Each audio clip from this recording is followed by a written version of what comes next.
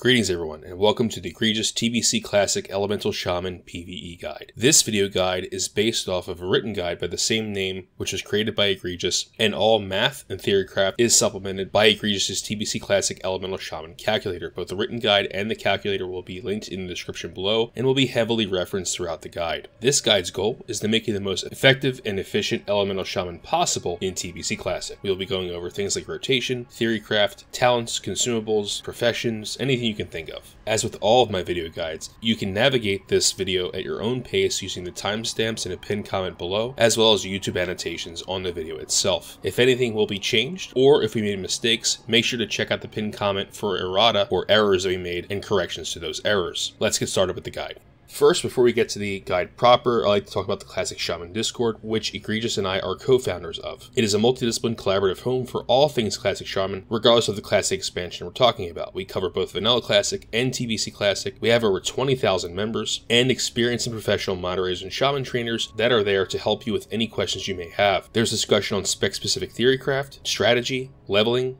and play improvements. And most importantly, you can bother Egregious and myself whenever you'd like. A link to the Discord will be in the description below. Once you click on that link, you'll navigate to the README channel, and all you have to do to be part of the Discord is react to the first post with the expansion you'd like to see. There are 3 emojis you can react to, one for Classic Vanilla, one for Classic TBC, and one for Wrath of the Lich King Classic, which of course is still under development. Of course, if you're interested in multiple expansions, you can react to as many emojis as you like, and it will open those specific parts of the Discord for you. If you plan on playing Shaman in any capacity in TBC Classic or in Vanilla Classic, I highly recommend becoming part of the Discord and part of the large Classic Shaman community we have there. Moving on to the table of contents, we'll be talking about race selection, new spells and talents, talenting itself, what to save from Vanilla Classic going to TBC Classic, period BiS, enchants, gems, stat priority and breakdown, mana management, the spells you'll be using in TBC Classic, rotations, consumables, professions, totems, add-ons and UI, keybinding, group strategy, and threat. All these things will be covered in the guide, and make sure to use the timestamps in the pinned comment or the YouTube annotations to navigate to the part of the guide you would like to see. Finally, let's introduce our instructor for the course, Egregious. He's a 15-year Shaman veteran and has extensive knowledge on healing in general, on Shaman and on other classes, and has cleared all Vanilla and TBC content, both as Elemental and Restoration. He is an ex-Vodka Guild member and a top US raider, has multiple rank 1 Warcraft log parses both in Classic and Retail, and is the co-founder, as I said before, of the Classic Shaman Discord along with myself. Most importantly, he is the author of the Egregious TBC Elemental Shaman Guide and the TBC Elemental Shaman Calculator, which are both linked in the description and which this guide is heavily based upon. And finally, Eg is a raid logging parse lord. However, obviously, because of this guide, he is more than willing to teach new and returning players on Shaman in TBC. Alright Eg, let's get started. Thanks Melderon, it's good to be back.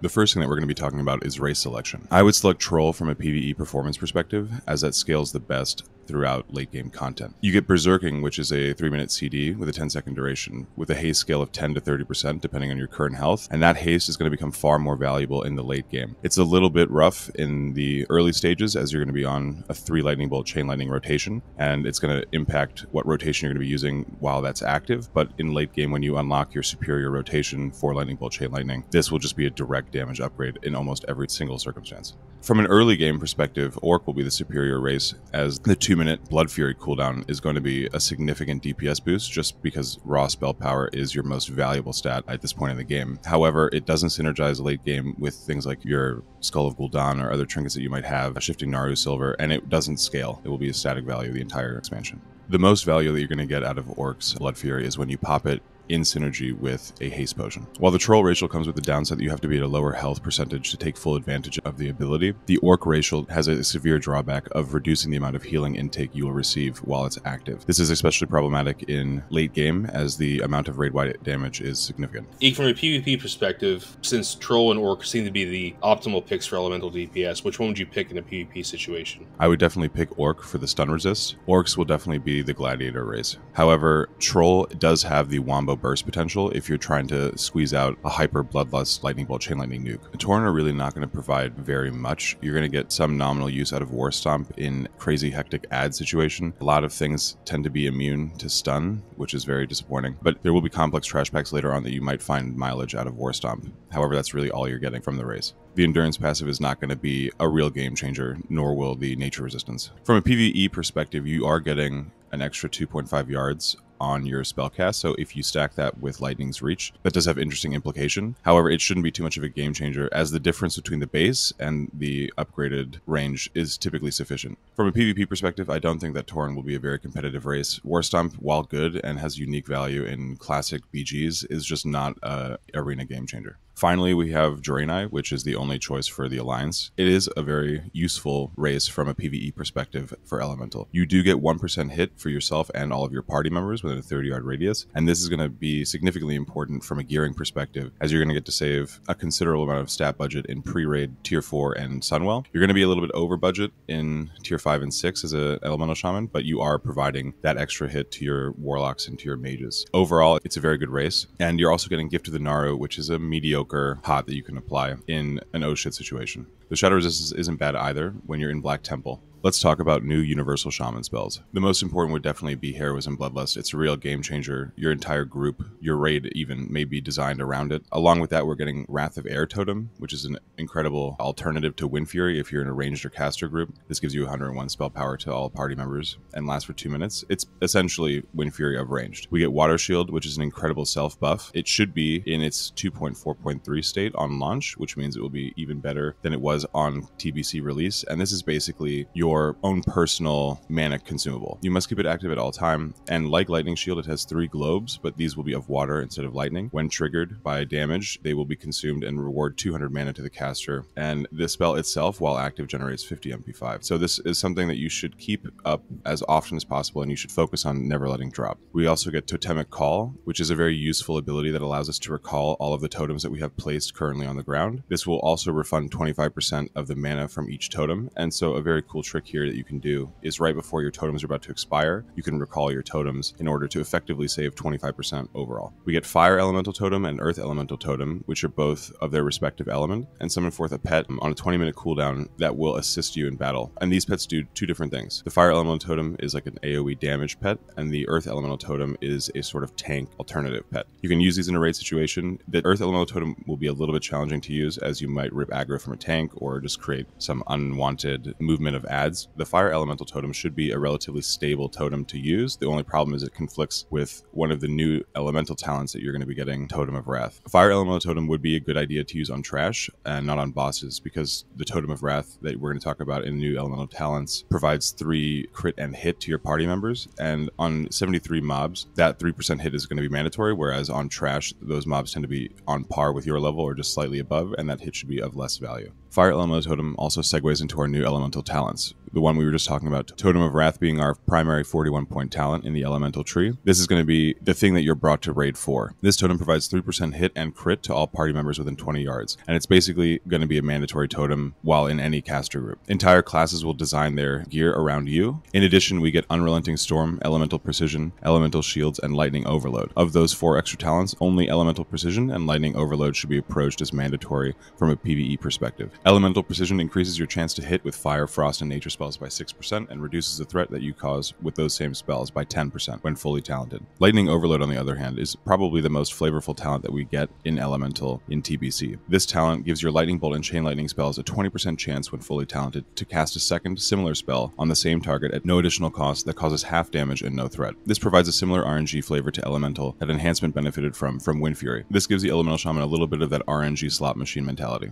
Outside of Totem of Wrath, Elemental Precision, and Lightning Overload, Unrelenting Storm, while a valuable talent, is one that you're only going to be able to put about 3 points in due to the relative competitive nature of the other points in the tree. Unrelenting Storm regenerates mana equal to 2% of your intellect every 5 seconds while casting per point, and while useful, is something that we're not going to be able to put many points in outside of tier 5 and 6 because of the competitive nature of the other talents and the lack of hit in gear in pre-raid tier 4 and Sunwell. Elemental Shields, on the other hand, reduces the chance that you'll be critically hit by melee and range attacks. This is a PvP talent and has almost no functional use in PvE. In addition to what's new with elemental talents, there's a what's changed as well. In TBC, 3 of our talents have changed: Elemental Focus, Lightning Mastery, and Call of Thunder. Elemental Focus used to be a 10% chance to receive a 100% mana reduction for the following spell. However, in TBC, this talent is buffed and now causes any damaging critical strikes to enter the caster into a clear casting state. In this state, the next 2 damaging spells will have their mana cost reduced by 40%. On paper, this seems a little bit more confusing and potentially less valuable, but in reality and in practice, this is a significant buff. Lightning Mastery used to be a 0.2 second reduction in cast time and a whole second with 5 out of 5 in vanilla. However, this talent has been nerfed from 0.2 to 0.1 to compensate for a cast time reduction. We're going to go more into this later in the spells and coefficients section. Call of Thunder used to be 6% crit with 5 out of 5 in vanilla and is now 5 with 5 out of 5 in TBC.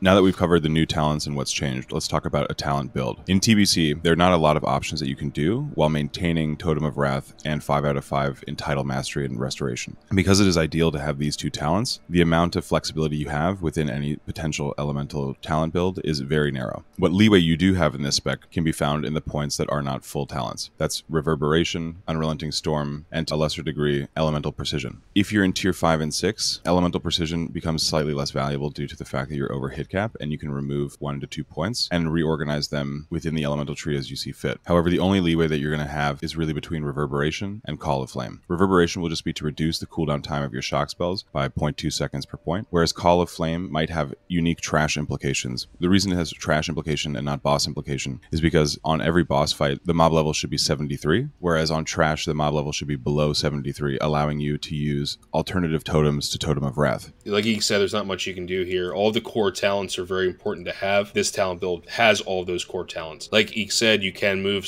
maybe a point out of Reverberation, put in the Call of Flame. If you're above hit cap, you could take some of those points out and put them in an Unrelenting Storm to give yourself some more MP5. But remember, if you dip below hit cap, you're going to have to respec for Elemental Precision. Transitioning from Classic to TBC, you might be wondering what to save. There are a lot of useful pieces that you've accumulated throughout your journeys in Classic, and the majority of the most useful ones will be items from the late game with a little bit of hit and crit on them. These items are typically things like Nelth's Tear, Ring of the Fallen God, and Cloak of the Necropolis, but you may also get value out of Death's Bargain, Amulet of Vecnalash, Choker the Firelord, and Natural Alignment Crystal. However, two extremely solid pieces to pull from Classic would be Power of the Scourge, which is the shoulder enchant from Saffron, and also save Totem of the Storm. Basically, every single one of these items will be replaced at some point. However, the shoulder enchant has staying power depending on how you value crit and spell power throughout all of TBC. There's one other piece from Vanilla Classic that we have to talk about, and that is the Mark of the Champion, which you receive from turning in the Phylactery of Kel'Thuzad after downing Kel'Thuzad in Naxxramas. This trinket provides 85 spell power when fighting undead and demon enemies. And as you can tell, in TBC, there's probably going to be a lot of demons, right? The expansion's about demons, it's about the Dark Portal, but there's also a lot of undead as well, especially in Tier 4 when we're talking about Karazhan, and you'll find demon-esque enemies in almost every raid past that. So having this trinket in your arsenal, if you're able to get it in Vanilla Classic or during the pre-patch, or perhaps even afterwards during TBC itself, you should definitely get it. Because this trinket will be BiS in most situations when you're fighting an undead or demon enemy throughout the entirety of TBC Classic. So the following slides Eek presents here are period BiS options going from the best, which means like anything you could possibly get before stepping into a raid from profession linked item, world bosses, or content you've done in Classic Vanilla. And as we progress through, it'll get less and less stringent, if you will. So the first one here we have, this is the ultimate pre-raid BiS list. This is all the things you could potentially get in the game prior to stepping foot in Tier 4. Examples here are the Spellstrike Hood, which is from Tailoring, and Netherstrike pieces from Leatherworking. And then we have Anger Spark Gloves and Talon of the Tempest, which are from world bosses. And as you can see here, Restraint Essence of Saffron, which is of course from Saffron. This is assuming you have access to the raids. In Vanilla Classic, you have access to any profession-linked items and to world bosses. The second list here is very similar to the first, but it omits any world boss gear. As you can see here, the hands are now the Earth Mantle hand wraps, and the weapon is the Gladiator's Gavel, and Cloak of the Necropolis instead of the Ancient Spell Cloak of the Highborn. So this is if you don't have access to world boss gear. For most of you out there, there will be very few guilds that have access to world bosses, so this may be a BiS list that is much easier to accumulate. Third, this list includes profession-linked items, but does not include world boss loot or gear from Classic. So if you're a Draenei Shaman that was not able to get into Naxxramas or other raids during the pre-patch, you'll be able to get this list. And this again, of course, includes the Spellstrike Hood and Spellstrike Pants from Tailoring, and Netherstrike pieces from Leatherworking, and drops Restrained Essence of Saffron for Trinket 2 for Quagmiren's Eye, which you'll be able to get from 5-man content. And then finally, we have a pre-raid BiS alternative, which includes items only from dungeons and rep rewards. So this would be the easiest pre-raid BiS to acquire. However, it will be the lowest output. So try to get pieces through world bosses or professions if you can, but if you don't have access to those things, this is the pre-raid BiS list you'll be attempting to fill out. In these next slides, we'll be talking about the benefit of Spellstrike Infusion versus the two available meta sockets. This is sort of a hopeful slide that Chaotic Skyfire Diamond will be in at launch. However, if it is not, Ember Skyfire Diamond will be the available option. The importance of these slides is to demonstrate the value difference between Spellstrike Infusion and the meta socket options. It's important to know that Ember Skyfire Diamond will always be worse than Spellstrike. However, Chaotic Skyfire Diamond will always be better than Spellstrike. Keep this in mind as we approach the release date of TBC and learn more about what will and will not be in at launch. The set bonus for the Spellstrike set provides Spellstrike Infusion, which gives you a chance when your harmful spells land to increase the damage of your subsequent spells and effects by 92 for 10 seconds. This effect has a 5% proc chance, and to determine the absolute value to you, you must first understand how many casts per minute you have. We can assume a maximum value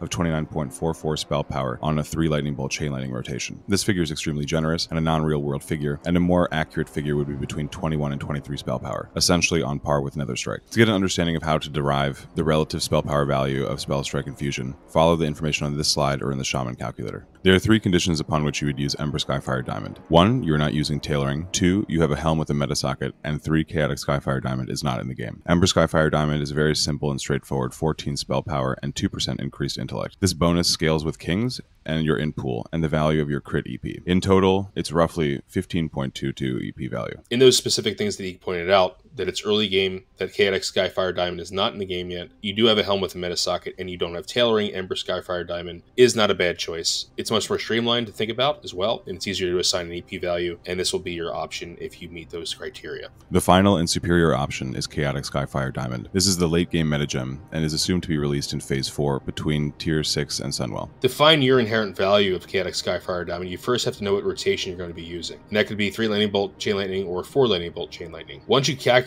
the raw spell value of your rotation, you calculate relevant difference between your rotation with Chaotic Skyfire Diamond and without. So once you have your raw damage difference, you multiply that by 1 over the rotation coefficient times your crit, and that gives you the value of Chaotic Skyfire Diamond. This is a lot of math, and it seems very difficult to understand. However, each TBC Elemental Shaman calculator does this math for you, so you can use that calculator, which is linked in the description, to determine the value of Chaotic Skyfire Diamond. TLDR, Chaotic Skyfire Diamond is your optimal choice when it comes out, and you will be using it over any other meta gem. A fun fact about Chaotic Skyfire Diamond is that the actual value, in terms of raw damage increase, is 209% and not 203 or 206. It may seem that a 3% damage increase to your critical strike portion of your spells would only be worth 3 or 6% of your total. However, if you follow this old comment from Wowhead, you'll find that the actual value of Chaotic Skyfire Diamond is calculated slightly differently on Blizzard's end. You would first take 150, which is the average crit value, and multiply that by 103% for a total value of 154.5 total damage from a crit. You would then subtract the 100% base value, as you're only interested in the crit portion of the spell, and multiply that by 2, which is your Elemental Fury. This means that you're multiplying 54.5 by 2 for a total of 109% bonus critical strike damage, which you then add back in the base for a total value of 209% of the spell's raw damage.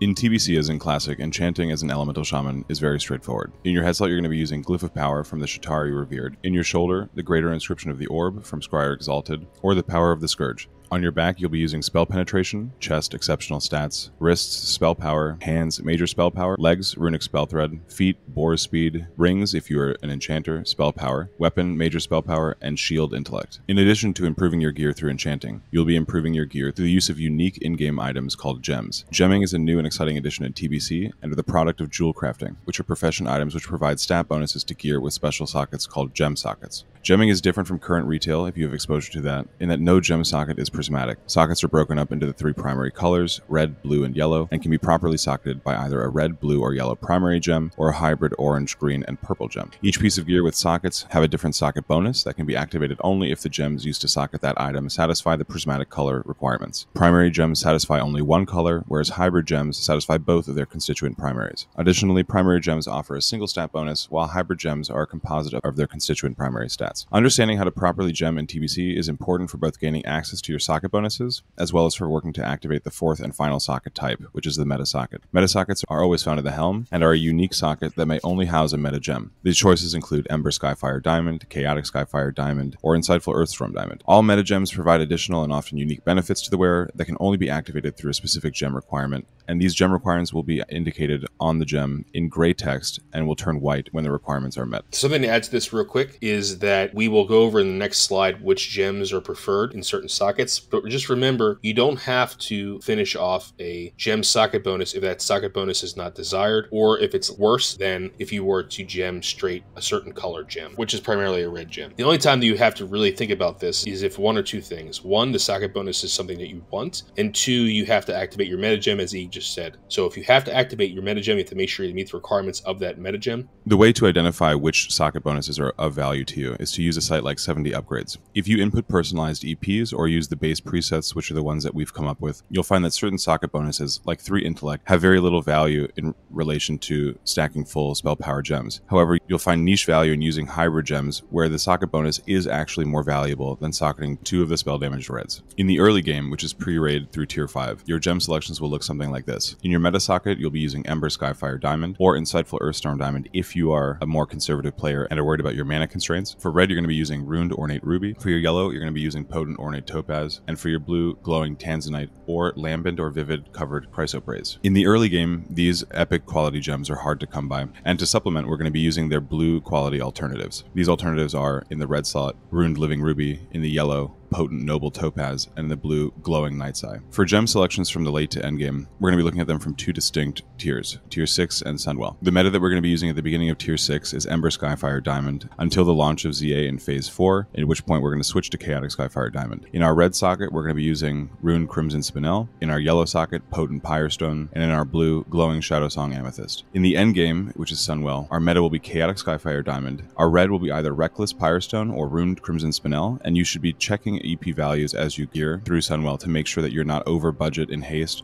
or under budget in spell power, and your yellow will be Reckless Pyrestone and blue Glowing Shadowsong Amethyst. As we stated before, socket bonuses are not always valuable. Make sure that when you do select your socket bonuses to compare the weight in EP of the socket bonus against the potential best gems that you can apply in those sockets. To do this, you can use tools like 70 Upgrades to weigh out which gems to socket and find if the available bonuses are competitive versus simply gemming your highest EP gem. We touched on Chaotic Skyfire Diamond earlier, and it's important to remember that it scales with gear. On this table to the right, we have benchmark values from supposed gear sets. At the beginning of the game, at around 30% crit with 800 spell power, Chaotic Skyfire Diamond would be worth about 44 spell power, and this continues to scale as we mentioned throughout the game, ending at around a value of 73.3 in Sunwell, with 40% crit and 1200 spell power or more. Because of this scaling nature, Chaotic Skyfire Diamond far outweighs any other option in your meta socket and should be used as soon as it's available during ZA's launch. Remember to use the Elemental Shaman TBC calculator to determine your actual value of Chaotic Skyfire Diamond at your current crit and spell power allotment. Insightful Earthstorm Diamond is an option that you probably shouldn't take advantage of, though you can, of course, use it if you do believe that you're going to experience mana problems or are uncomfortable with the mana management of an Elemental Shaman coming into TBC.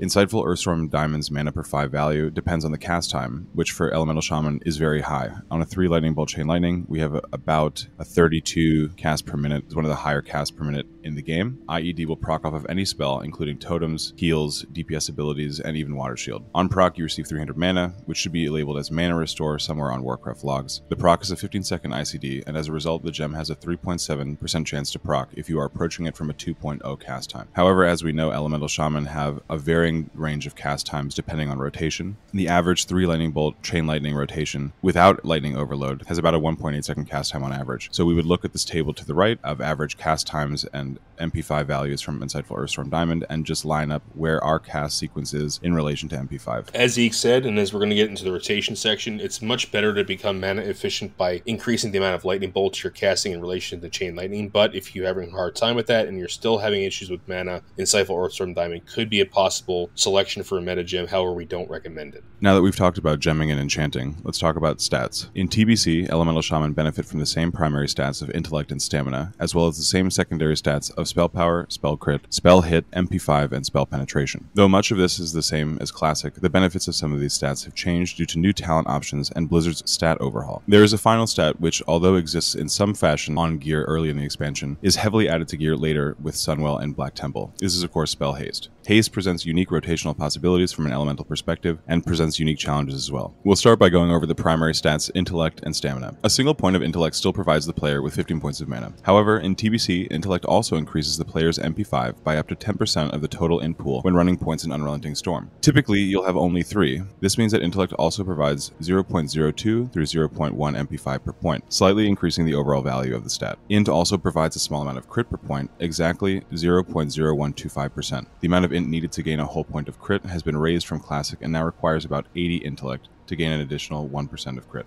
Overall, while intellect is an important stat for your starting mana pool, it doesn't provide significant benefit to Elemental Shaman when compared to the significant benefits of the secondary stats. While you should not avoid intellect, you're also not going to spend much time thinking about it. On to stamina, where a single point of stamina is worth 10 health. Although in Classic it was common to select gear pieces with very low stamina and suffer very little in the way of drawback, TBC has far more lethal mechanics, and making sure to have a decent pool of stamina will be of higher importance to you as you progress through the content. Moving on to the secondary stats, we'll begin with spell power. Spell power functions exactly the same as it did in Classic, and to calculate how much actual damage you will receive from your spell power, follow a simple equation like the one outlined below. In this equation, you'll basically take your base min and max of the spell, divide that by 2 to get the average, and add that to the coefficient times your spell power pool. You'll then multiply this by 1.1 for lightning overload. It's important to remember that spell power isn't one-to-one from a spell power to damage perspective. It has to be multiplied first through your coefficient. If you want to learn more about spell coefficients and the interaction that spell power and other stats have with each other, check out the Elemental Shaman calculator, and the link is in the description below. It's important to remember that in Tier 6, the spell power scaling of Lightning Bolt will also be increased due to the Tier 6 4-piece.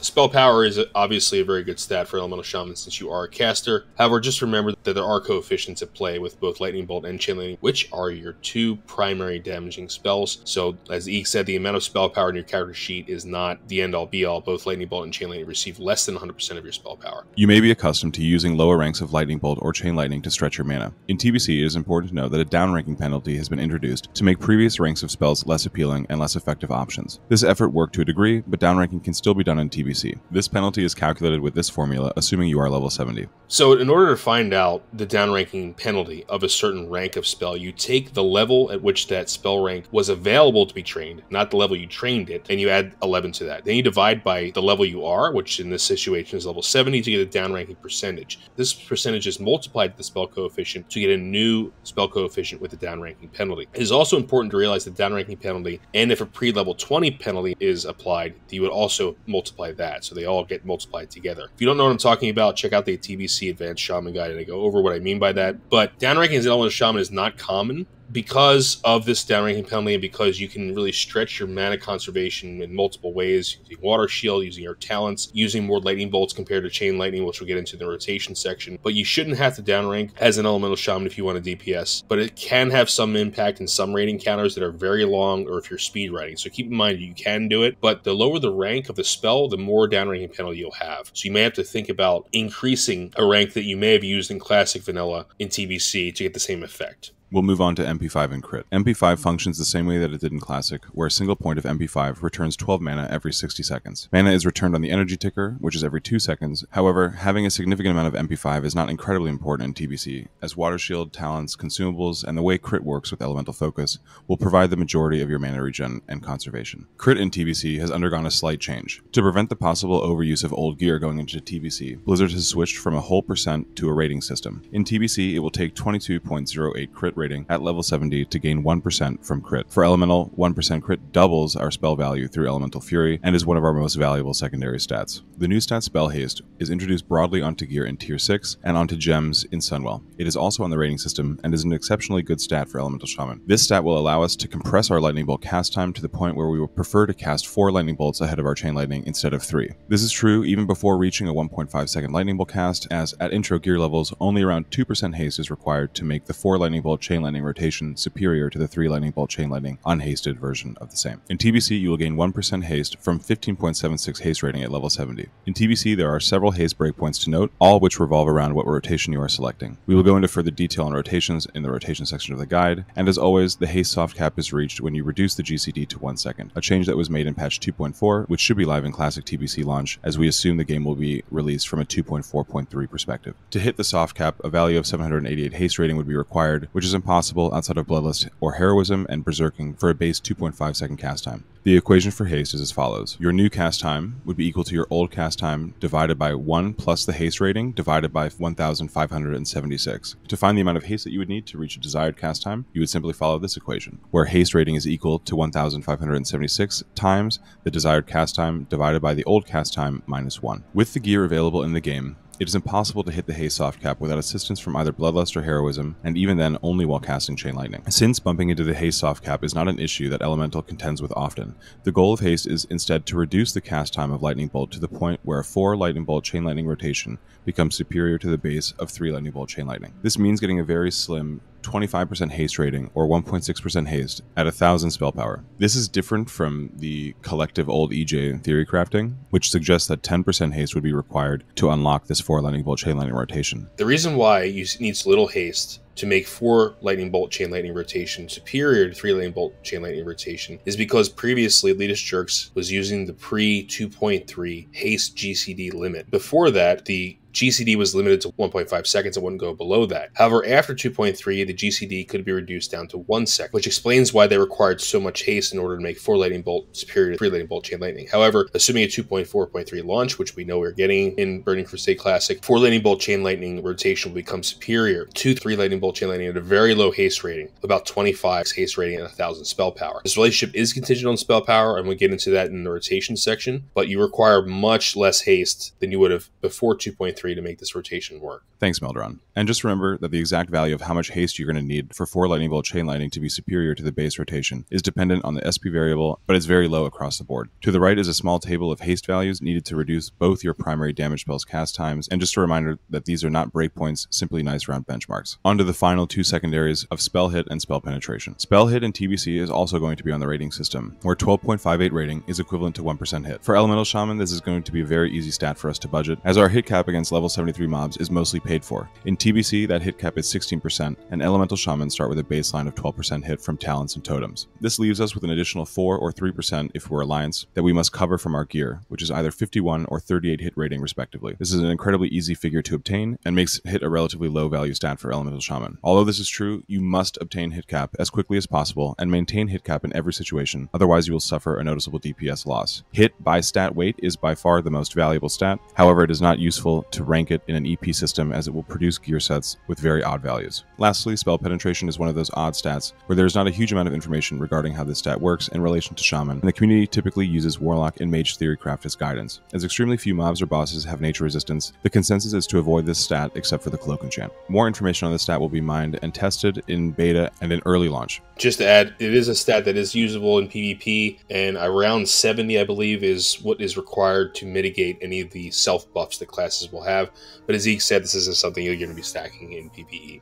Now that we understand our basic stats, we can move on to stat priority. Proper itemization is key when playing any class, and understanding how to prioritize your stats is critically important when getting the most from your character and gear. Consider this as basic early game guidance for stat priority. Hit to cap, over spell power, over crit, over haste, over int equals stam, over spell pen. An equivalency point, or EP system, is a better way to discuss stat weights over time, and it will be covered in the next slide and in the Shaman calculator linked in the description. Elemental Shaman stat priority begins similar to early Classic and ends significantly differently. Gear having more complex stat systems, as well as the addition of new stats, makes gearing a little bit more complex in TBC than in Classic, and makes it harder to pick out the best possible upgrades. It is for this reason that building an EP system will be very valuable for you as a player. On the next slide will be an outline of a more accurate EP value than the traditional ones for the average Elemental Shaman. Treat these as a starting point and use them to help build your own understanding of gear. Here are my recommendations for EP derived from your rotational DPS gain from each stat, from a 3 Lightning Bolt Chain Lightning to a 4 Lightning Bolt Chain Lightning rotation. It is important to know that these EPs do not seek to include resource generation or survivability. Take this into consideration when assessing whether or not you want to add value to crit, MP5, or stam. If you do, I recommend starting MP5 at 1 and adding 0.2 to crit rating. For the most accurate EP information, you can visit the Shaman calculator, the link is in the description, for more information about benchmark EPs and to test out personalized EPs for your specific stat configuration. EPs is something that he took a long time to calculate, and as you see in the table below, he separates EP values into each tier of content, PvE content specifically, tier 4, tier 5, tier 6, and Sunwell. And as you can see, these change and shift. Intellect gets more powerful as the game progresses, as this crit, and as this haste, obviously because haste becomes more apparent in tier 6 and beyond. And he also puts in the value for each gem socket as well. So make sure you use his EPs and use the calculator to understand the value of your stats on gear and when comparing what you currently wear to potential upgrades. Some notes on the elemental EPs. You may have noticed that neither hit nor spell pen are included in this, as hit is only valuable to cap and spell pen is hard to quantify. If you do include hit in a stat priority, you will get gear sets that are far over budget in hit, and this will produce a problem for you, having to downgrade your selections to avoid being over budget in hit. It is also important to know that although crit is always valuable to you, you must scale your spell power to get the most value from crit. While all stats suffer from the inherent diminishing returns of WoW stats, where one additional point of a stat at lower gear levels is a greater percent total increase than the same at a higher gear level, the only real mistake that you can make is by stacking one while totally ignoring the other. Although there's a caveat that in the very early game, pre-raid in tier 4, it is advisable to stack spell power gems. In the later game, you will want to scale your stats across the board. This means that outside of early scaling, you should try to avoid gemming pure stat gems and instead opt for hybrid crit spell power or later haste spell power gems. Additionally, you should monitor both your crit and spell power to make sure that you are not over budget in one and under budget in the other. Typically, you obtain crit and spell power between a 1% to 20 spell power ratio, and you should be consistently checking how much additional DPS a block of spell power would give you relative to 1% crit. You can manage this in real time under your personal TBC conditions in the TBC Elemental Shaman calculator. You may also have noticed that haste rating jumps drastically in value in late game stat priority, and we will go into more detail on this in the rotation section of the guide. An aside on Intellect and MP5. Both Intellect and MP5 provide mana, but in opposite ways, where Int provides a static amount of mana up front, while MP5 contributes more and more the longer the encounter goes on. Additionally, the relative value of MP5 on any given encounter increases with the duration of that encounter. We can easily calculate the time that it would take for MP5 to surpass a given amount of Intellect in terms of mana provided.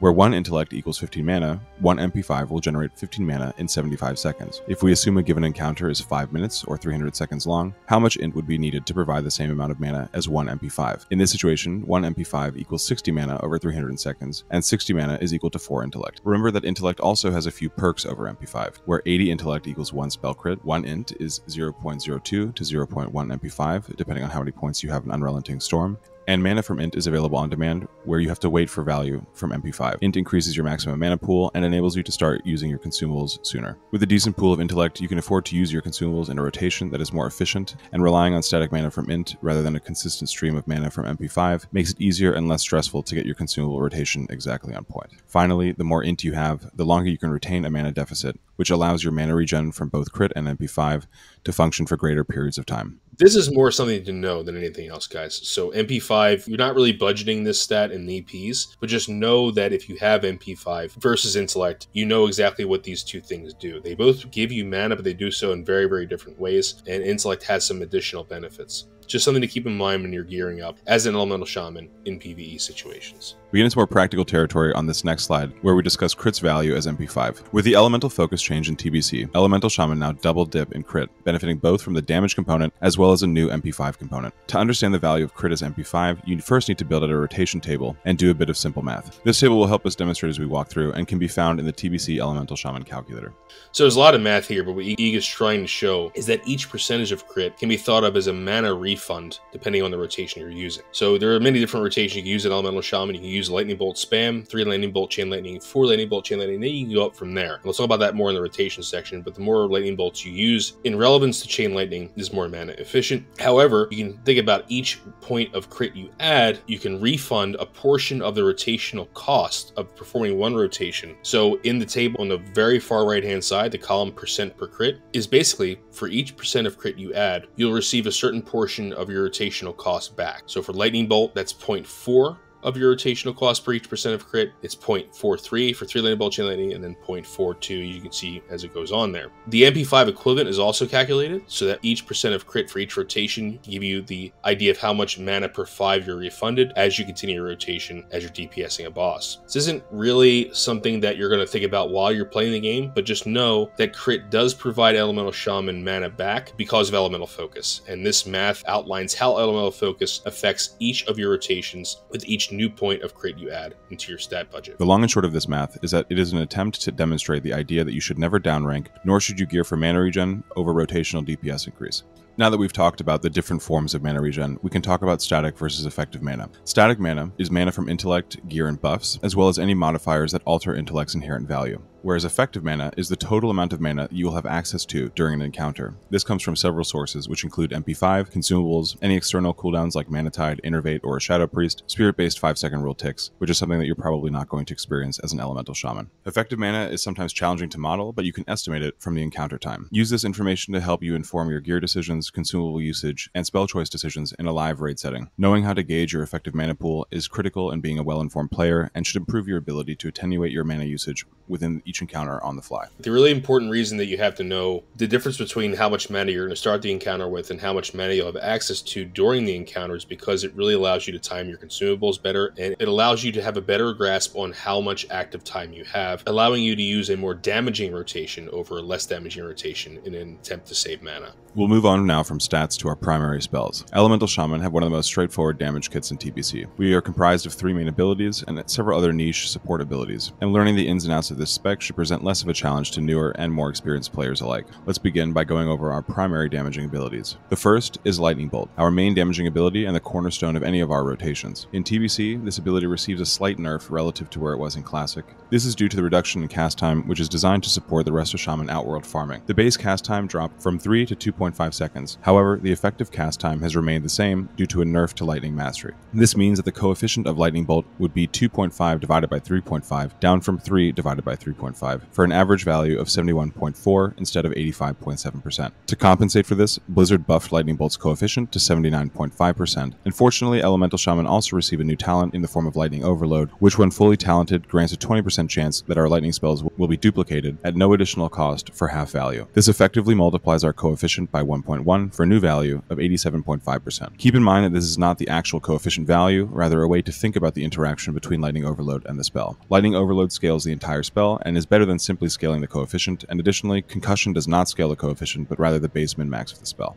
Lightning Overload's increased damage seems like a full compensation until you realize that Blizzard spent our tier 8 talents in order to bring us back to par with the classic version of ourselves. Though upon realization this feels bad, it is actually slightly better than it seems, as LO also buffs not only the coefficient but the base min-max of the spell. This is because the entire spell is duplicated, which considers the coefficient as well as the base min-max when generating the spell's specific value. All this aside, Lightning Bolt is still our most mana efficient spell and costs 300 mana untalented and 270 mana talented. Lightning Bolt will comprise a majority of your damaging spells and will be your go-to for stretching your mana conservation in situations where you need more mana. In Tier 6, it's also important to remember that we receive an additional bonus to the raw damage dealt by Lightning Bolt. Our second primary spell, and the end of our rotation, is Chain Lightning. This spell is essentially both our cleave and nuke ability wrapped into one, and is on a 6-second cooldown. Although Chain Lightning is expensive, over twice the cost of Lightning Bolt, it is the second half of our highest DPS rotation. This spell is on a 1.5 second cast, the same as the GCD. However, assuming Blizzard launches the game from a 2.4.3 framework, Haze will scale both the spell, and will scale specifically the GCD to a minimum of 1 second.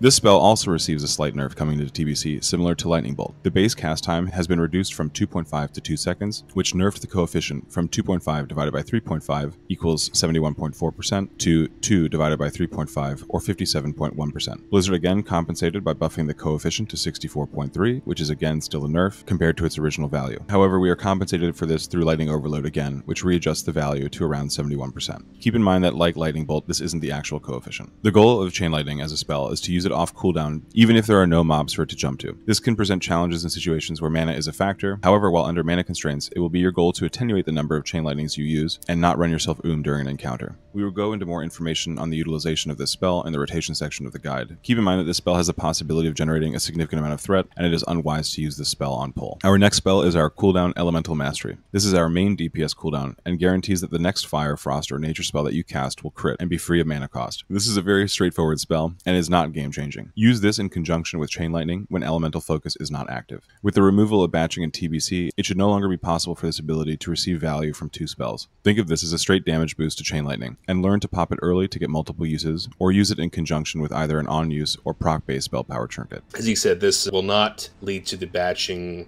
Chain Lightning Earthshock combos you've seen in PvP a lot, and in PvE and Classic Vanilla. Also, you don't want to be too close to a boss. Remember, shock range is 20 yards. This is much better used as a on cooldown boost Chain Lightning. You should use it on Chain Lightning over Lightning Bolt because, number one, Chain Lightning usually does more damage, depending on your spell power, but the biggest factor is that Chain Lightning is a much higher cost than Lightning Bolt, so using it for Chain Lightning has a higher impact on your mana conservation as well. This brings us to the supplementary section of our primary spells. We'll begin with Flame Shock, which is a somewhat lackluster ability and has two components, a front-end fire damage component and a back-end fire dot, lasting 12 seconds. Like all of our shocks, it is an instant cast ability. However, it has a slightly different coefficient due to the dots component of the spell. Flame Shock's coefficient is 15% with an additional 13% for each tick of the dot, or a total of 67%. Over the 12-second duration of the dot, there are 4 ticks of damage, and this number does not change with haste, as haste does not affect dots in TBC. The spell is not attractive from a rotational standpoint and should really only be used during periods of movement. It's also worth noting that this ability will take up a debuff slot on whatever mob or boss it affects, and that may not be something positive for your raid. Now we'll talk about your AoE damage fire totems. We'll begin with Fire Nova Totem. This is a fun but challenging ability to use. This ability places a totem on the ground near the caster that will detonate after 5 seconds. This ability causes a significant amount of fire damage in a 10 yards radius and has a 15-second cooldown. The coefficient for this spell is similar to other instant cast spells and starts at a base of 21.4%. This ability can be scaled with a talent Call of Fire up to a coefficient of 24.6%. Melderon, however, has done some testing on private servers and found a slightly higher value of around 27.6%. This is consistent with other testing from Classic, which seems to indicate that this ability may have a higher coefficient scaled with Call of Flame. This ability will be updated to reflect beta and early Classic TBC testing numbers. The reason this ability is challenging to use is due to its nature as a fire totem. Because it is a fire totem, it shares its position with Totem of Wrath, which in most situations is a vastly superior totem. It will be unlikely that you will not be using Totem of Wrath during a boss encounter, as you and your party members will likely depend on the hit offered by Totem of Wrath for level 73 mobs. Removing this totem on boss encounters will likely do more harm than good. Having said that, on trash or in dungeons, you can expect to see much more use of this ability. Non-level 73 mobs don't require a 16% hit cap, and so most trash falls into this category of sub-level 73 mobs. You should still have a discussion with your fellow group members about whether they would prefer to keep the crit for AoEing, but as a trash rotation, including Fire Nova Totem and our next totem may be more prudent than simply keeping Totem of Wrath down 100% of the time. This segues to Magma Totem. Magma Totem is the second portion of our AoE DPS fire rotation. This ability places a fire totem near the caster that pulses every 2 seconds, causing low-level fire damage in an 8-yard radius and lasting for 21 seconds. This spell is an instant cast and has a very low coefficient. Magma Totem's coefficient is a slim 6.7%, a buff from Classic's original 3.8. This ability also benefits from Call of Flame and can reach a coefficient of around 7.7%. The goal of this totem is to supplement the downtime during Fire Nova Totem's cooldown. Make sure that when you use this totem that there are enough mobs in the vicinity to justify the CD. If there are too few mobs, you would have been better served by simply casting an extra lightning bolt. The amount of mobs needed to justify the worth of Magma Totem is only around 3 to 4 mobs. Additionally, as with Fire Nova Totem, make sure that your group is not suffering a hit drawback on whatever mobs you are attacking, or that the 3% crit would not be more valuable than the supplemental damage from Magma Totem. Finally, we have Fire Elemental Totem. This is the final element of your Totem AoE DPS rotation. This ability places a fire totem on the ground near the caster for 2 minutes and summons a fire elemental. This fire elemental acts as a pet of the caster and will defend the caster, attacking any mobs they are in combat with. This ability has a 20-minute cooldown, and this totem is a great boost to AoE damage and should be used off cooldown as much as possible in AoE trash situations. Finally, we'll talk about our 2 utility spells, Earthshock and Water Shield. Earthshock in TBC rating, as in Classic, is not a DPS ability per se, but rather a utility tool. You should have rank 1 and max rank on your bars for the purposes of interrupting any vulnerable mechanics during an encounter. What rank you choose will depend on how much mana you can afford, and how much damage you want to do at the same time. Remember that Earthshock at max rank has a 40% spell coefficient, and also remember that Earthshock has had its threat component removed and generates threat at a 1-to-1 ratio in TBC. The threat component was added to Frostshock, and keep that in mind when utilizing that spell. And finally, Water Shield. Get into the habit of refreshing Water Shield all the time. This is a critical ability that must be active on you at all times while in a PvE scenario, period. I commonly watch Shaman VODs or review my own, and one of the first things that I notice is when Water Shield falls off and is not refreshed for a length of time. I would suggest getting an add-on such as Totem Timers or Shields Up to track this, or alternatively to create your own weak aura that spams you every time this ability falls off. A great habit to get into TBC is refreshing Water Shield at every time you reposition or every time that you have a spare GCD. Remember that Water Shield rank 2 provides 50 mana while active, and if that weren't stupid enough on its own, it also restores 200 mana every time a charge is consumed. Charges will be consumed the same way that Lightning Shield charges are consumed, by any direct damage, cleave, frontal cones, tail swipes, AoE, and even some damaging auras. As it requires no mana to cast, and it does not trigger the 5-second rule, there is literally no drawback in expending a global cooldown on refreshing this critical ability. Finally, this ability counts as a successful spell cast, and has a chance to proc Insightful Earthstorm Diamond if you have made the choice to run that specific meta gem. Before we get to the rotation slides, let's talk about the reasons why you should not downrank as an Elemental Shaman. In TBC, as in Classic, downranking is the use of lower rank spells in an attempt to stretch your mana resource over a long period of time. However, unlike in Classic, Elemental Shaman have received much needed boosts to resource regeneration through the addition of Water Shield and the buffs we've received to Elemental Focus. These buffs make Elemental's mana management significantly better and reduce the need to downrank. In fact, the best way to manage your mana is by attenuating the number of lightning bolts that you're going to be using between every chain lightning. This table that we've referenced earlier now has a new component and demonstrates the relationship between 1% crit versus an additional lightning bolt in your rotation as MP5 or as a discount or refund to your rotation, however you prefer to think about it. You'll notice that the value for crit in terms of MP5 and as a discount to your rotation is relatively small compared to the savings from an additional lightning bolt in your rotation. This table demonstrates that it would take 15.9% crit to match the resource benefit from adding a single lightning bolt to a 3 lightning bolt chain lightning rotation.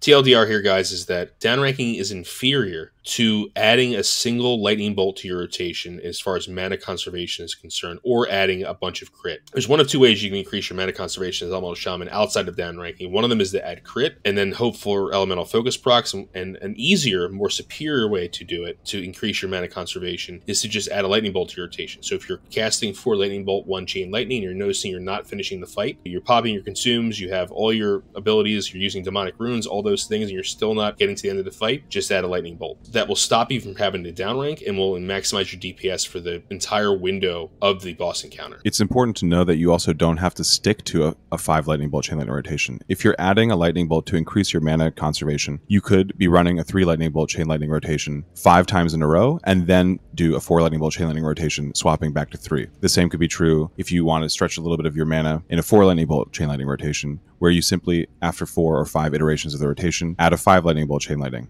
The methods to attenuate your mana are literally infinite from a rotational perspective, and don't feel that you have to get pigeonholed into utilizing either one rotation or another. You can switch back and forth between them freely. It's okay to play around with your rotation during an encounter until you have a stable encounter time that your guild is able to achieve from week to week. Now we can move on to the fun part of the guide, rotations. Elemental Shaman have one of the least difficult rotations in TBC. While this is true, there is still a broad ability gap among Shaman players and nuance regarding what rotation and abilities to utilize. Spell power, haste, and encounter duration are all 3 metrics that will dictate for us which rotation we should or will want to use as an Elemental Shaman while in endgame environments. Something I'd like to add before we get into the rotation section proper. Keep in mind that rotation selection is a dynamic process. You will see that we present different rotations as if those are the only options to choose when you're DPSing as an Elemental Shaman. However, it's better to think about these rotations as possible options as you move through a raid. Each boss encounter, especially during progression, may have significantly different fight lengths, and therefore, thinking about mana conservation will become more important. Although 3 lightning bolt, 1 chain lightning is the highest DPS before we have enough haste to upgrade to a 4 lightning bolt chain lightning rotation, adding more lightning bolts in relation to chain lightning is the way you're going to stretch your mana in longer encounters, even before haste. After we have enough haste, which is approximately between 1 and 2% depending on your spell power, 4 lightning bolt chain lightning actually does more damage than 3 lightning bolt chain lightning and is more mana efficient. So haste unlocks both mana efficiency for us and higher DPS, but a significant portion of the game we won't have enough haste to actually upgrade to 4 lightning bolt chain lightning from a DPS only perspective. Despite this, you should tailor your rotation to your fight length and your guild's ability. As you progress through raids and become more confident and are potentially on farm status, you can move to the highest DPS rotation while not worrying as much about your mana conservation.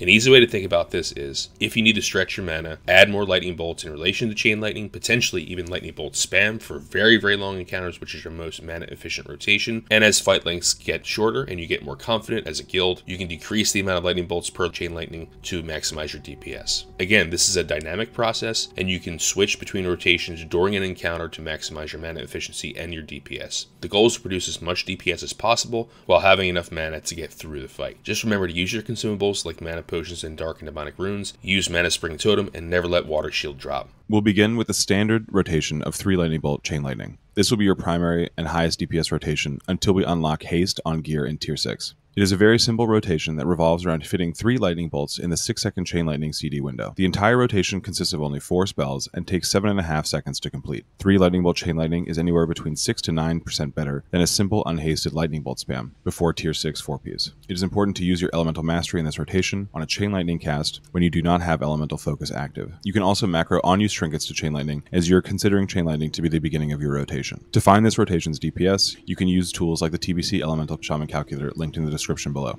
This segues into our next rotation, 4 Lightning Bolt Chain Lightning. This is the upgraded version of 3 Lightning Bolt Chain Lightning and can be unlocked assuming 2.3.0 GCD haste scaling at a value of around 20 to 25 haste rating, or around 1.27 to 1.59% haste. The exact rating requirement will differ slightly from each player as it depends on your spell power, and you can test for the exact value for your specific stats on the TBC Elemental Shaman calculator. This rotation essentially adds an extra Lightning Bolt despite Chain Lightning being off cooldown, and will consist of 5 spells, 4 Lightning Bolts, and 1 Chain Lightning. The amount of time that this rotation will take to execute will depend on your haste rating. 4 LBCL will always be better than a simple Lightning Bolt spam, and it scales to be dramatically better than 3 Lightning Bolt Chain Lightning the more haste you have. Not only does this rotation do more damage than 3 Lightning Bolt Chain Lightning once it is unlocked, but it also is more cost effective as well. As with 3 Lightning Bolt Chain Lightning, it is ideal to use your Elemental Mastery and trinkets in this rotation on a Chain Lightning cast when you do not have Elemental Focus active. You can macro your unused trinkets to CL as you can consider it to be the beginning of your rotation. To find this rotation's DPS, you can assess the TBC Elemental Shaman calculator. We'll move on to your mana conservation rotation. This is 4 or more Lightning Bolts and Chain Lightning. This rotation refers to any number of possible Lightning Bolt Chain Lightning rotations with 5 or more Lightning Bolts. There is no set number of Lightning Bolts required to run this rotation, as the goal of this rotation is to increase the longevity within an encounter by improving your mana conservation. Each additional Lightning Bolt will provide a greater amount of mana saved and lengthen your time to by that much more. Technically, the first additional Lightning Bolt is the 4th, which reduces your overall rotation relative to 3 Lightning Bolt Chain Lightning by 6.79% in total cost. The subsequent Lightning Bolt from 4 to 5 reduces the cost of your rotation by 11.21% relative to the base 3 Lightning Bolt Chain Lightning. Every time you add another Lightning Bolt after that, your rotation will cost less than the base, but the percent decrease diminishes logarithmically relative to the Lightning Bolt before. The table below illustrates that relationship, where the first additional Lightning Bolt has a discount of 6.79, the second 11.21, and the third 14.32. This continues on infinitely until you would not have cast a single Chain Lightning. Use this scalable rotation in situations that you feel you will before the encounter ends, or are unfamiliar with a new encounter, to avoid while you learn. The goal of a good Elemental Shaman will be to intuitively adjust your mana consumption on the fly within the needs of each encounter.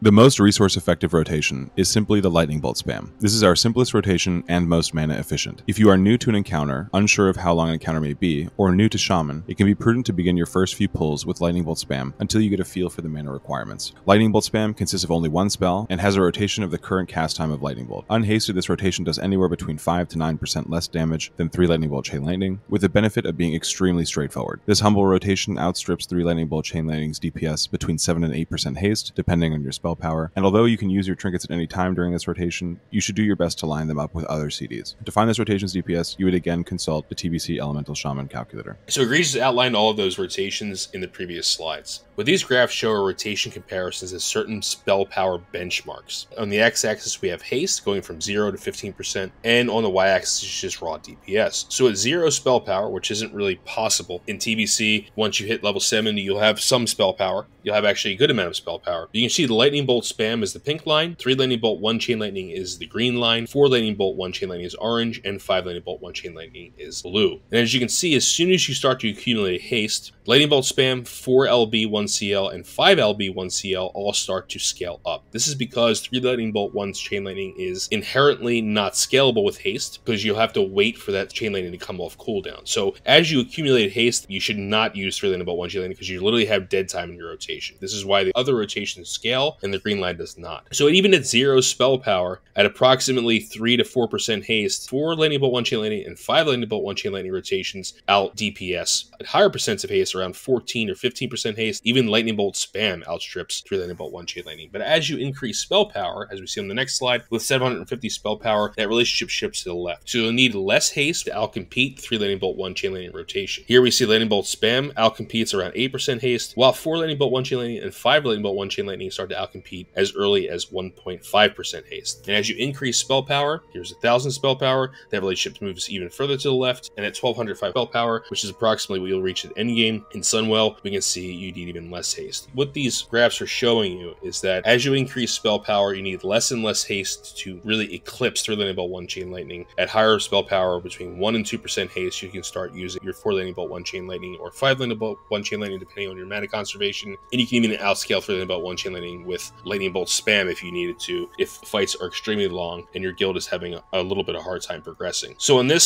slide is just a table showing you exactly how much haste you'll need to eclipse 3 lightning bolt 1 chain lightning, and it's pretty straightforward. In addition to spell power here, we also have spell crit, which is scaling in a way we think will scale with gear as you accumulate it throughout TBC Classic, and each row is a spell power crit benchmark, if you will, and how much haste you'll need to eclipse 3 lightning bolt 1 chain lightning. At 750 to 824 spell power and 25 to 27.2% crit, which is we consider the baseline, what you'll have access to is a fresh level 70. You'll need 1.6% haste to eclipse 3 lightning bolt 1 chain lightning, and at endgame with 1149 to 1250 spell power and with about 37 to 40% crit, you'll need 1.34% haste. That isn't a big window. So again, what we're trying to hammer home here is that you don't need a lot of haste for 4 lightning bolt 1 chain lightning to be superior to 3 lightning bolt 1 chain lightning. This is also true of the other iterations as well, the other scalable rotations of 4 plus lightning bolt 1 chain lightning. You'll need very small amounts of haste to make those rotations superior to 3 lightning bolt 1 chain lightning. The only one that kind of is on its own is lightning bolt spam. You need a bit more haste to make that superior, but you'll definitely reach that haste breakpoint by Black Temple gearing. The final rotation is a more hypothetical rotation and is the fabled old school best DPS rotation. This is the 5 lightning bolt, 2 chain lightning, and flame shock rotation. This rotation fits 5 lightning bolts and a flame shock in between 2 chain lightnings. There are several issues with this rotation. First, it has an inherent 0.5 seconds of dead time. 2, it, like 3 lightning bolt chain lightning, is inherently capped and cannot benefit from haste. Finally, and most importantly, flame shock does not benefit from lightning overload on its front end, nor does it benefit from crit during the dot portion. The rotation would go something like this: flame shock, chain lightning, lightning bolt, lightning bolt, lightning bolt, chain lightning, lightning bolt,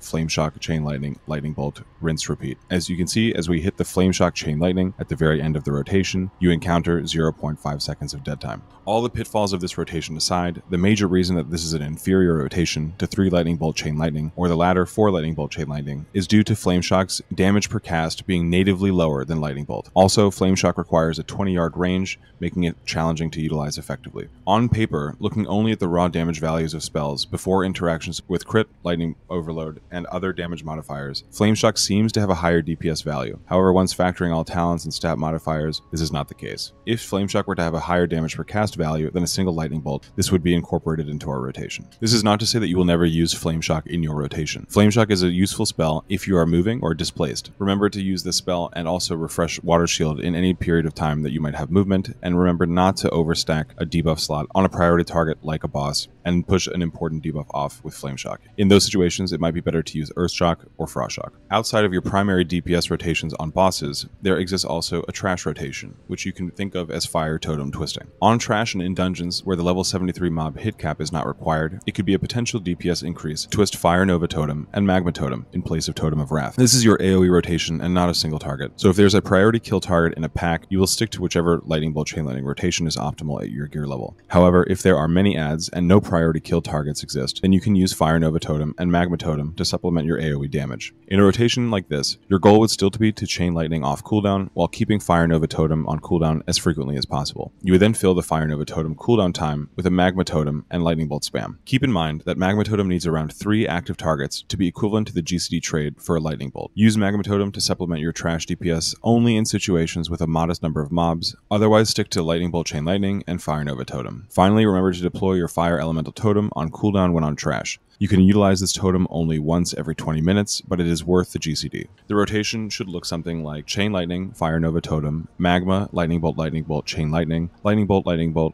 Chain Lightning, rinse, repeat. Note that this will change minorly with the jump from 3 Lightning Bolt to 4 Lightning Bolt Chain Lightning. Now that we have our rotation down, it's time to turn our attention to consumables. In TBC, your baseline consumables will look something like this: a couple flasks of Blinding Light, Destruction Potions, Super Mana Potions, Superior Wizard Oil, Blackened Basilisk, Haste Potions, Dark or Demonic Runes, and Chain of the Twilight Owl and Eye of the Night. These 2 unique JC crafted necks are considered consumables as they both have 10 charges and can be rotated with another participating party member to receive both buffs simultaneously. These 2 necks provide unique buffs where Chain of the Twilight Owl, on use, increases the spell critical strike chance of nearby party members by 2% for 30 minutes. Eye of the Night, on the other hand, increases the spell damage by up to 34 for all nearby party members and lasts for 30 minutes. These 2 buffs can only remain active while the wearer has the neck responsible for the buff equipped. This is why you will need 2 players in your party to make use of this consumable rotation. And even though these are jewel crafting pieces, jewel crafting is not required and they are both bind on equip.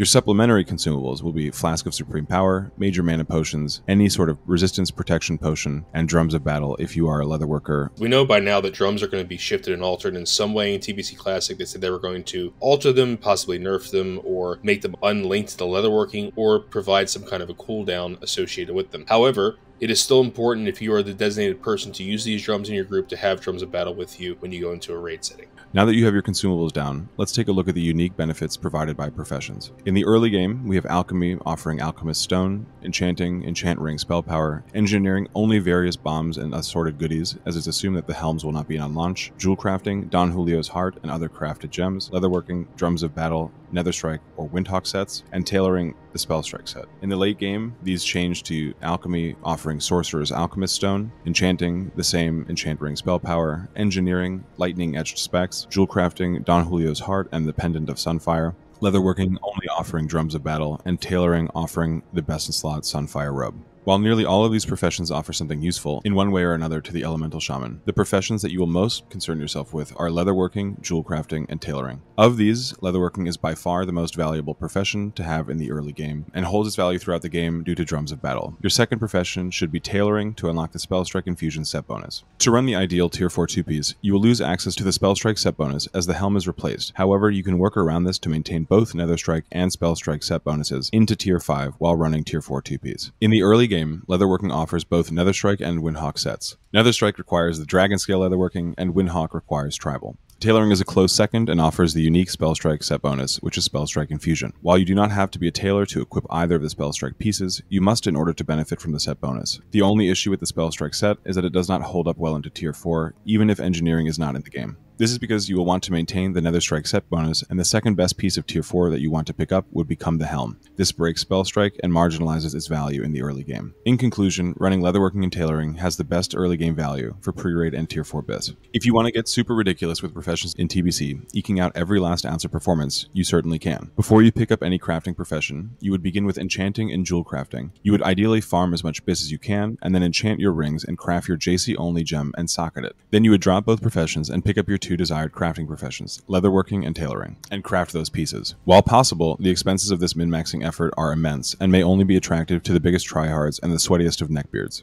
As a DPS, the goal of any of your profession cycles is to ideally end on Leatherworking, in order to continuously use Drums of Battle in your raid environment. If you choose to engage in a profession cycle in the early game, it will look something like this. Jewel Crafting as your first profession, which you'll then drop as you socket a piece of gear with longevity. Enchanting as your profession 2, which you will then drop once you obtain your pre-raid BiS rings. Leatherworking as your replacement profession 1, which you will then hold. And Tailoring as your profession 2, if you want to run the Spellstrike set, otherwise you would keep Enchanting. As you progress from Tier 5 through Tier 6 and into Sunwell, you should have replaced all of your crafted gear with the superior Tier 6 options. At this stage in the game, you should be prepping for Sunwell, and Jewel Crafting and Leatherworking will become the most impactful professions in the game. The runners up here are Tailoring, Engineering, and Alchemy. Tailoring offers the best in slot Sunfire Robe, which holds a modest lead over Garments of the Crashing Shores. However, at a slim lead over the Muru chest, Drums of Battle should have a competitive lead. Engineering also offers Lightning Etched Specs, which, while powerful relative to Tier 6, will only have impact for the first week or two of Sunwell before you have it on farm. If you plan to be in Sunwell for a while, then this may be a prudent option, but if you're expecting to clear Sunwell without much difficulty, you might want to skip Engineering. Alchemy will offer the Sorcerer's Alchemist Stone, which, while great, has its worth contingent upon the need for mana. This may sound silly, but as we've covered in the Crit as Mana section, if you don't need mana, then you don't need this trinket.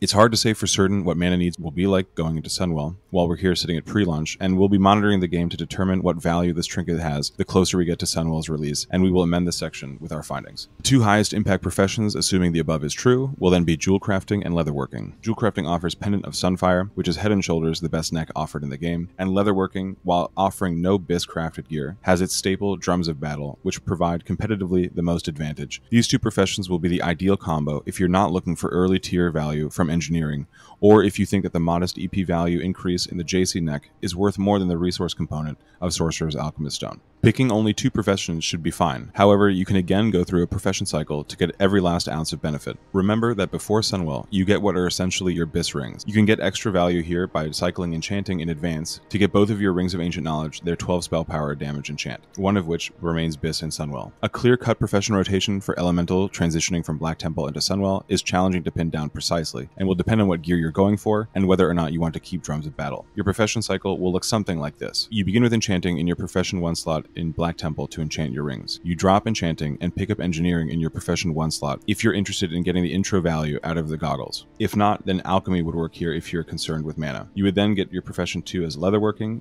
and keep it if you already had it from the early game, and then swap your Profession 1 to Jewel Crafting after you drop Engineering once you've replaced the goggles. Once you are full BiS and you have gotten your Ring of Omnipotence, you can, if you choose, drop a Profession for a week, pick up Enchanting again, and enchant that ring. This may not be the most practical use of gold, as we can expect to be saving for Classic Wrath, but it may be an attractive option to some. This next section will cover something unique to Shaman, our totems. If you are new to the idea of placing buff sticks, your group can help you learn to refresh totems in a timely fashion and manage their short range. I advise you to notify your group to spam a macro in party or chat once they notice a chair of buff has fallen off. A buff-hungry DPSer should be all too eager to assist you with this. Get in the habit of thinking about your totems and their position relative to your party members. Remember that your party members must be within 20 to 30 yards of the totem, depending on your spec, to receive a benefit from that totem. You can improve your totem play with the following considerations: by keybinding your totems, by downloading a totem timer, by considering totem utility, which is making sure that you use the optimal totem for each element in each situation, and finally by totem twisting, a tactic that is widely used by Enhancement Shaman in TBC and refers primarily to replacing Wind Fury with Grace of Air totem while maintaining both buffs at the same time. However, it can be thought of as any sort of replacement of the same totem element. You can do Wrath of Air and Tranquil Air, you can do Mana Spring and Poison Cleansing totem, so on and so forth. Basically, as a Elemental Shaman, you shouldn't have to worry about totem twisting as much, but as Eeg said, it's not really twisting as we think as Wind Fury into Grace of Air or Wind Fury into Tranquil Air. As an Elemental Shaman, you shouldn't be in a melee group unless you're in a 5-man or a 10-man, but if you're in a 25-man raid, totem twisting can be extended to the thought of using different totems of the same element type for certain situations. If there's an AoE pulse poison, you want to remove your Mana Spring and put that on Poison Cleansing, or let's say that there's a AoE disease, of course you want to make sure that you're swapping your disease cleansing totem to replace whatever water totem you were using before. Let's break down useful totems by element. We'll begin with our Earth totems. It's unlikely that you're going to get much mileage out of an Earth totem in a caster or healer group. However, it is important to understand what your totems do. Strength of Earth totem is a melee buff totem. Tremor totem is an important totem to use during a boss encounter that has fear, charm, or sleep mechanics. Earthbind totem can be a useful tool in kiting and running from loose trash in an instance or raid. Stoneclaw totem is a useful totem to drop before Earthbind in order to take loose mobs off your tail. And Stoneskin totem, which is not a relatively worthwhile totem, but could be useful if you're down in a caster group expecting to take a little bit of melee damage. However, in Tier 6, running 2-piece Tier 6, you will gain 15 MP5, 35 crit rating, and 45 spell power when all 4 totems of your elements are down. In this situation, make sure to have one of these totems down at all times in order to receive this benefit from Tier 6. Onto our fire totems. We'll begin with Totem of Wrath, which is our mandatory 100% uptime on bosses totem. This totem provides 3% hit and 3% spell crit to all your party members. Your fellow raiders will make gear decisions around Totem of Wrath and will come at a great detriment to your party members' DPS if you do not drop or fail to keep this crucial totem in range. Fire Elemental Totem is useful off CD on trash. Frost Resistance Totem is beneficial if you are in a healer or ranged DPS group during an encounter with frost damage. Searing Totem should really never be used in raids, as Totem of Wrath or your AoE fire totems will be far more valuable to you. Fire Nova Totem has a niche addition to DPS on adds or trash, and Magma Totem is a supplementary niche addition to adds or trash DPS, should you have the mana. For your air totems, we have Wrath of Air to start, which is a required 100% uptime totem while in a caster or healer group. Wind Fury Totem, which is a totem that you will unlikely use, as you should not be in a melee party. If you are for whatever reason, then you should have this down 100% of the time. Grace of Air Totem is a nice additional buff if you are in a hunter or ranged DPS group. However, that should be taken care of by a Resto or Enhancement Shaman. Nature Resistance Totem, which is a very beneficial totem for fights involving high amounts of nature damage. These are few and far between in TBC, but keep this totem in mind. Tranquil Air Totem, optimal while in a group where overthreading the tank is an issue. This could be in your pumper caster group with your Destro Locks and Arcane Fire Mages. And Grounding Totem, which is useful for redirecting ranged attacks from susceptible mobs and bosses. This is also a crucial PvP ability. Finally, under the Water Totem category, we have Mana Spring Totem, which should generally be down 100% of the time. An exception here is when fire resist is required, or if debuff cleansing is required. Poison Cleansing Totem is mandatory when there's high poison output. Fire Resistance Totem, beneficial for fights involving high fire damage, think Kael'thas. Healing Stream Totem, useful if there are 2 Shaman in one caster DPS or healer group, or if mana is not a consideration for you or other party members in your group. And Disease Cleansing Totem, which is mandatory on encounters with high disease output and has nominal usage throughout TBC.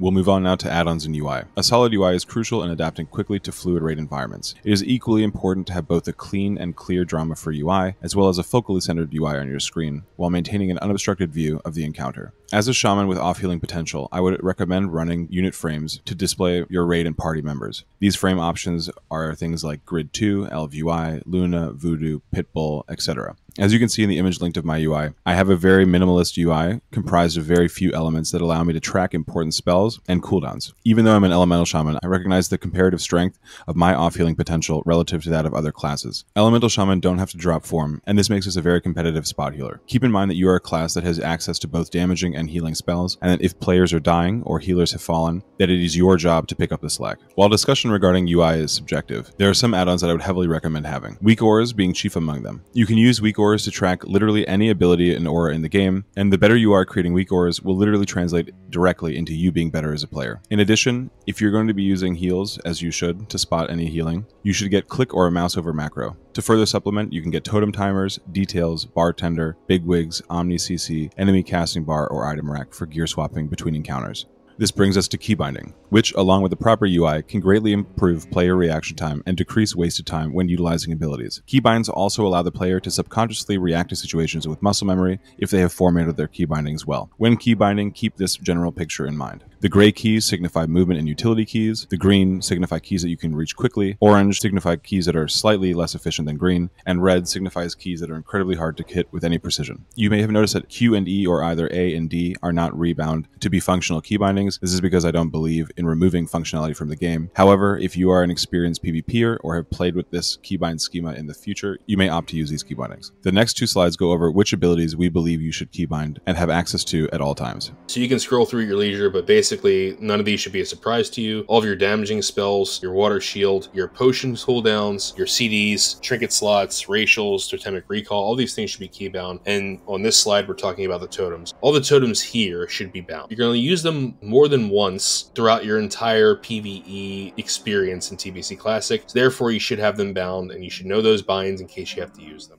Another thing that should improve your ability to play the game, as well as other classes, is to develop a binding schema. Examples of this are R is always an interrupt of some kind, tilde a purge or dispel, V always a racial, and C a PvP trinket, etc. Obviously, only you know what works best for you, but try to build out a similar scheme for yourself to avoid confusion and increase your ability to play across classes without confusing your muscle memory and adjusting and readjusting your keybinds. Check out this video to help you build your own binding scheme, and the link will be in the description below. The second to last thing that we're going to cover is group strategy. In TBC, you're most likely only going to experience two versions of the same group, which is the caster DPS group. However, you may encounter in your travels a melee or healer group. In this section, we'll discuss your positioning and totem usage while in each of these groups. The first group is the pumper caster group, and the most traditional and ideal group assignment in TBC for an elemental shaman. The benefits of this group may be that you receive a boomkin for extra crit and or a priest for extra mana regen. These perks are really for the big pumper arcane mages and destra locks, but you will be there incidentally for your totem of wrath. This priest may be taken from this group and given to group 5 if damage is insane. However, your goal should always be to be the best elemental shaman in your raid to secure your spot in this group. Having a priest will generally remove all mana concerns from your play, and having a boomkin is just icing on an already delicious cake. If you are lucky enough to be in this group, your positioning and totem setup will be as follows. Your position near your assigned casters, your air totem, Wrath of Air or Tranquil Air Totem depending on threat, Earth Totem Dealer's Choice, which is not important until tier 6 2-piece, your Water Totem should be Mana Spring Totem, and your Fire Totem is Totem of Wrath. The second most common group, and the runner-up group to the Pumper Caster group, is the Simple Caster group. The benefits of this group are very similar to the Pumper group, however, you will likely not have access to a priest, and may or may not have access to a boomkin either. While this group is definitely for the bastard stepchildren casters of the raid, it is still a solid place to be. If you are in the runner-up shaman group, your positioning is in range near your assigned group, your air totem will be Wrath of Air or Tranquil Air depending on threat, your Earth Totem will be Dealer's Choice, which is not important until tier 6 2-piece, your Water Totem will be Mana Spring, and your Fire Totem will be Totem of Wrath. The third group type, which is an unlikely group type, is the melee group, and if you are in a melee group, someone probably hates you, or you're running less than an optimal number of shaman. Other than G-quitting this guild, while in this raid position, your totem setup will be as follows. Your positioning will be in the melee cluster, or very close to your assigned group. Your air totem will be Wind Fury to GOA Twisting, or Tranquil Air Twisting, depending on threat. Your Earth Totem will be Strength of Earth, your Water Totem, Mana Spring, or Healing Stream if steady damage is occurring, and your Fire Totem will be for your benefit and be Totem of Wrath. The final group type is the Group 5 Healer group. This group is a bit of a head scratcher, but nothing really bad is happening here in this group for you. This is typically the healer group, and if you're here, it's because your raid has a surplus of DPS shaman, and you are the worst elemental. Nothing changes in this group compared to a caster group, except it will be very unlikely that you will see a priest or a boomkin. You will, however, get to hang out with the healers and develop a relationship with them. This relationship might save your life from time to time, so do your best to make the healers like you. In Group 5, your positioning and totem setup will be as follows. Your positioning will be in the range near your assigned group, your air totem will be Wrath of Air, Earth Totem will be Dealer's Choice, which is not important until tier 6 2-piece, your water totem will be Mana Spring, and your fire totem will be Totem of Wrath. We're going to briefly go over threat here. Threat is not a huge thing to go over as an elemental shaman, as it is an enhancement and restoration, but it's important to keep in mind that every point of damage generates 1 point of threat attributed to you on the threat table of any enemy you hit. The only thing that's different from that is Frost Shock, which you should not be using, so don't worry about that. Therefore, if you're using Chain Lightning, you should be careful that you don't get threat on a unit that the tank hasn't hit yet. So if there's either a trash pack or a boss encounter where there's more than one boss, if you hit that Chain Lightning and it hits a second target before a tank has hit it, you're going to be top on the threat table. So be very careful when using Chain Lightning. There is a higher chance to pull aggro in TBC Classic compared to Vanilla Classic, and that's primarily because the fact that tanks are not dual wielding if they're warriors and are not world buff. It severely limits tanks' threat potentials, and because of this, the propensity to get aggro on pull or even rip aggro from tanks or DPS is slightly higher compared to Vanilla Classic. Be wary of initial aggro on pulls and keep an eye out on your threat meter. Additionally, always be outside of melee range if possible, as you require 130% of the tank's current threat to pull off them compared to 110% if you're in melee range. TLDR here is just watch your threat meter, as you should always be doing as a DPS in any version of World of Warcraft. Recap for the Elemental Shaman PvE guide, guys, is know which spell and rotation to use for every circumstance. You spend a lot of time mathing out the rotations, how they work, the benefit of using a certain rotation over another. You should look at your spell power, your critical strike rating, how much haste you have, and be knowledgeable what rotation is best for you and your guild and the encounter time that you are currently in. Use your cooldowns and totems effectively. You should always have your totems down, especially the ones that benefit you and other party members, and you should not miss a cooldown like Elemental Mastery or use a potion cooldown at the wrong time, because therefore you might go or have to use a less effective damaging rotation. Make sure to play to your strengths. If you know that you're good at certain things, if you know you're a good off healer, make sure you're looking at your raid frames to help healers if they need help. Otherwise, if you're just really good at pressing 2 buttons, then be the best Elemental Shaman you can. Remember, our DPS is not as high as Warlocks and Hunters, especially later in the game, so your benefits and your reason for coming to the raid lie within the benefits you provide to others. So just make sure you remember that. You should be both reactive and preemptive at the same time. This seems impossible to do, but you should know the mechanics that are coming out so you can plan to move or perhaps provide an off heal.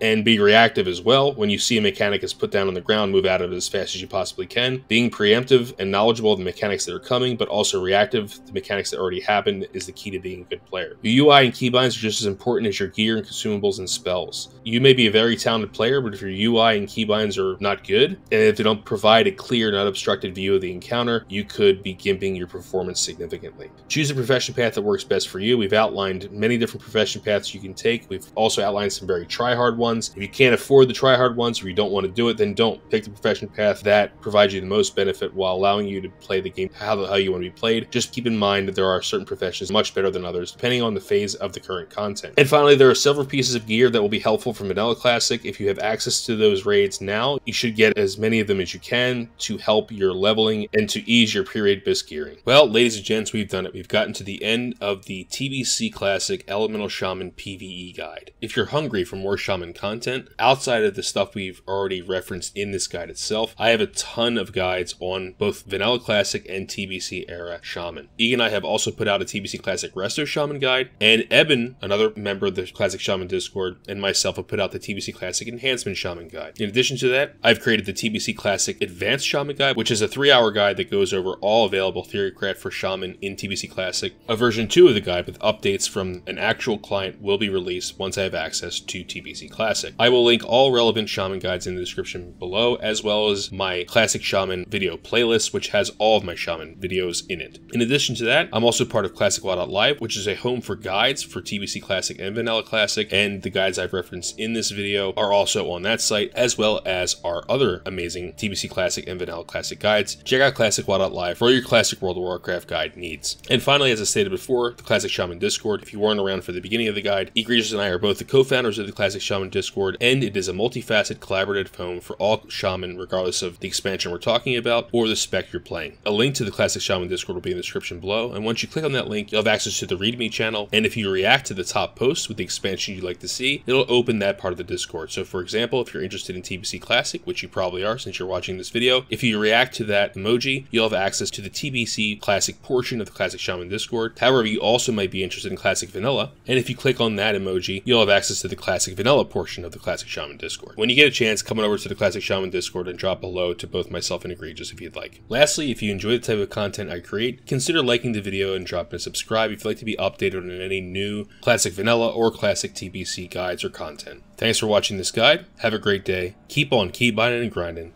and peace, my Shaman brothers and sisters, may the ancestors be with you.